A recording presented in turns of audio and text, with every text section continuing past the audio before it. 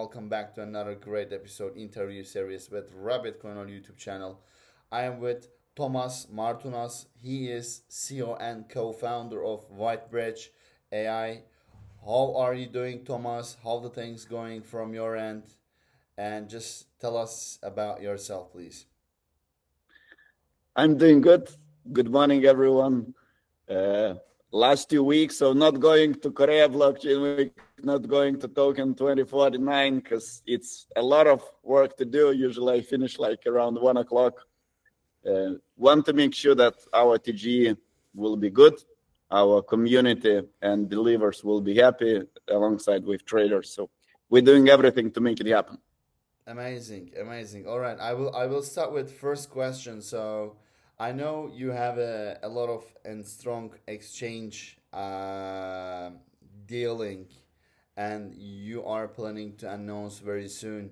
Maybe you would love to tell us more regarding the exchange success and DEX listing. Okay, so in my view, to have a strong launch, you need to have strong exchanges. Yeah, and I think also you need to balance between decentralized exchanges and centralized exchanges. And I mean, for anyone who is looking, you need to look what's the trend, you know. So go to ChatGPT and Google like what's the best decentralized exchange, and you're probably gonna find one too. So we're gonna be by one of the part of BNB ecosystem. So we agreed with them. It's gonna be exciting bonuses for the people who will be like first believers and chipping in liquidity from both and from that exchange and from ourselves. And also on the centralized exchanges part, I think that it's also like few good venues usually ensures that there are, you know, more exposure to new traders, more exposure to new people. And I think this is important for the launch of the token, because usually, as we know, crypto, a lot of people sell instead of buy. Some of them hold. My recommendation would be balance, as everything in life. So that's about it. Definitely. You're 100% right. So you also graduated from the BNB Chain MVB10 program and received support from partners like CMC Labs. What was the biggest contribution or takeaway from these programs? You know, of course, like for myself, it was like iconic to pitch on New York Stock Exchange, you know, among like 150 investors. For me, it was first in my life, I call it experience, doing 3-minute pitches, because sometimes then I speak in conferences or in panels, I speak, I don't know, for 30, 20 minutes, so we have plenty of time, tell bullshit, other things there, like no mistakes, yeah? And if you do a mistake, like you really feel bad, yeah? So it's a challenge. So it's how to say, the funny part of it. The good part of it, of course, that, you know, BNB ecosystem is, let's call it #1 ecosystem. If we look at the crypto industry, at least how we see it, you know, with the Binance, with the Easy Labs, Bold Moves, with the PancakeSwap, with the CMC, with the, you know, a lot of things who can support you. So what I really enjoyed, of course, you know, besides like AMA with CZ and, you know, possibility to talk and, you know, ask questions, I think that a lot of things helped us out, like bringing other founders who did successful launches, some of them by doing airdrop, some of them being against doing airdrop, you know, understanding better, you know, current situation of DEX and market makers, understanding better BNB ecosystem, CMC ecosystem, and possibility to get engaged with their community through them. Overall, like, for example, for us, it was a new thing, BNB Greenfield, which we believe we're going to integrate and will give the possibility for users to store the data in a decentralized way.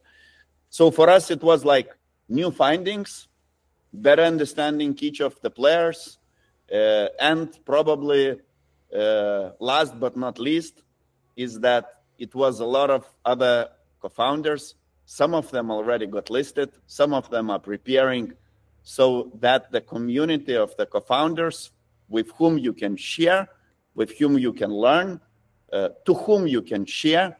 I think that's the biggest value overall, because founders community is not so big than the people are thinking. So I think it's important, and what I like about decentralization, that people share. And the people who are building, who here to stay, they share lessons learned, they learn themselves, and this is a very important. Yes. So that's my takeaways. Yeah, this is also really a good journey in terms of you gaining experience in life and business side. So yeah, you also reach, and then another question is, you also reach 2.5 million ARR, and over you have 7,000 paying clients. So what are the main use case driving this growth? And what's the core problem does Whitebridge solve that led to such fast adoption? So I'll start maybe from the very beginning. We started this project maybe believing few things, yeah?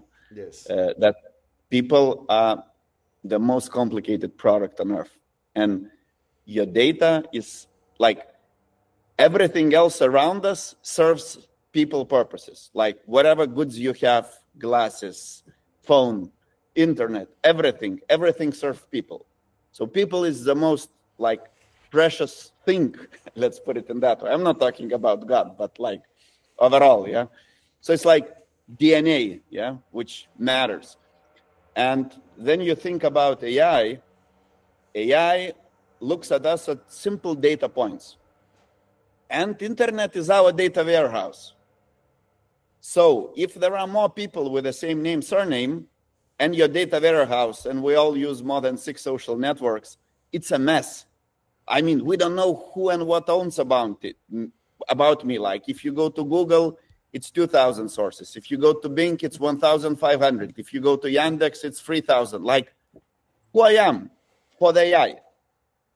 So we are moving to that part when the people will realize that their data is really matters, because out of it, AI determines who you are. So if you want AI to get personal, the only way for you is to start managing your data. Yeah? So we believe in this narrative that the data management, reputation management in digital and online space will become really huge market, like bigger than people can imagine with the shift of the AI. So this is like with that idea we started. And then second part we added that then we became good in authenticating customer, collecting data, separating what is you, what is not you, drafting like in the very nice report. We said that we want to become people search and research engine. Like I was 10 years ago launched mobile app development company, yeah, which built it, solved it. So it was the start of smartphoneization. If you would think what apps you have on your phone, it's only the best apps, because if the app fails, you usually with one click delete it. If the usability of the app fails, you delete it. And I think this is the same going to be for different AI agents. If that AI agent hallucinates, you're going to delete it. I mean, you never deleting Google, it's the same, you're never going to delete ChatGPT. But the apps who are better in certain field, there will be zero tolerance for the shit.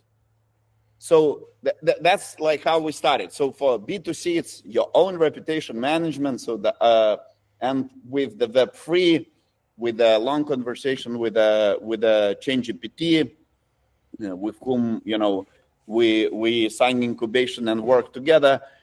What we started that report, we managed to make interactive, meaning it became true agent who looks at your reputation through the Telegram. Then you connect. It gives you recommendation how to manage your data, how to be more secure. In the future, we believe that even it will create some content for you if you're not posting enough and you want to build reputation, and also will help you to delete the data. So this is like B2C part. The B2B part, you ask about use cases. So the use cases, usually it's sales and business development, HR, and people investigation. So let's start from the sales and business development. So if you open your calendar and if you're a busy person in business development, you have like ton shit of back-to-back meetings. Usually you come 5 minutes before the meeting, totally unprepared. Yeah. The whole idea is that we just launched the Google Workspace app. We have another plugins. It's one click, and you will get 5 icebreakers for the meeting. You're going to get very extensive report. And we believe that eventually sales happens, then there is a bridge between people, because people buy by emotion and verify by logic. So if the person already appeared, it means that the logic, like, I probably want your product. So I need to build the emotional rapport to complete the sale. And I think it's so much tools of outreaching people, and we're getting ton shit of calls, LinkedIn messages, which we already started ignoring, emails, like a lot of them, like tons of them. But eventually sales happens. Then one of those messages reach me, so I understand the value and I want to book a call. And then the call is what determines either it's going to end up with partnership sales or whatever, or it's going to fail. So in our view, it's the most critical point in the sales process.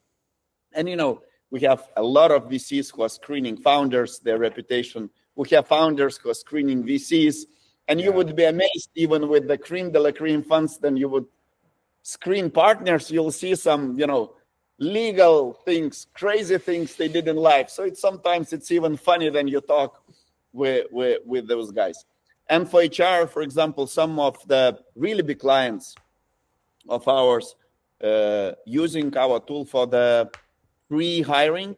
What I mean by that, if, example, NS wants to hire Thomas, yeah, and like I passed test fantastically, I talked fantastically, I did my homework fantastically, and you just decide just to check like who I am in socials. And you see that Thomas is like posting political content, doing this and that, religion, and then you know that maybe that social part of his life is not gonna fit your organization. Yeah. Yes. So this is the ultimate like endpoint, which like me becoming part of your team is about also emotional. It's not only my intelligence, because I'm gonna be working in the team.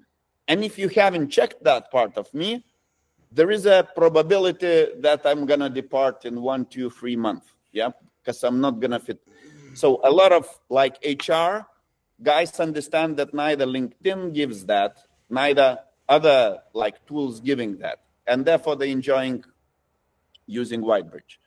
So we're growing because I think, you know, we managed to create something what people and companies needs. I mean, now like then we started, so like a week ago, then we agreed we're gonna talk. So this morning it's already 7,500 paying clients. So we added another 500 in like, I don't know, 4 days. So we're growing, and I'm very happy that the people like it. Yeah, this is really good because apart from token integration, you are able to make money from your product, which is really good and sustainable thing, because a lot of founders making this mistake. They are only looking for a token utility and selling thousands of allocations, and when the TGE comes, especially after the TGE, at least 3 to 4 days later, the chart look like a rock pool, which is it. So NS, I would say maybe, you know, what we will present for the whole community. We will give you possibility first to try an agent, you know, for some, let's say, with some smaller price, just for you to try, to understand what it is.